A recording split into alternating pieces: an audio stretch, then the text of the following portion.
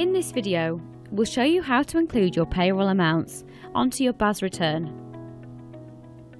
For processing the GST component of BAS, please see our video, How do I prepare BAS? There are a few preliminary items you should check. To activate the payroll components on your BAS calculation sheet, go to Administration, Settings, and under Tax Settings, BAS Details, tick the checkbox, Pay-as-you-go tax withheld. For a cross-check to the BAS, print out a payroll summary report, Reporting, Report Center, select Payroll from the categories, and on the Payroll Summary Report, click Generate. Select the period on which you're reporting and click Refresh. Export this to PDF and print.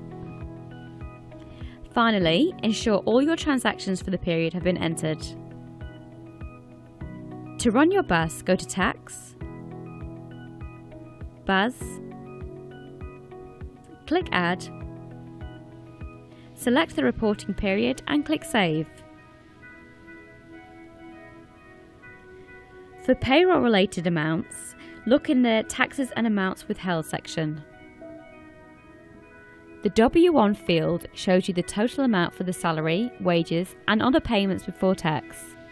This field should match the gross earnings on your payroll summary report.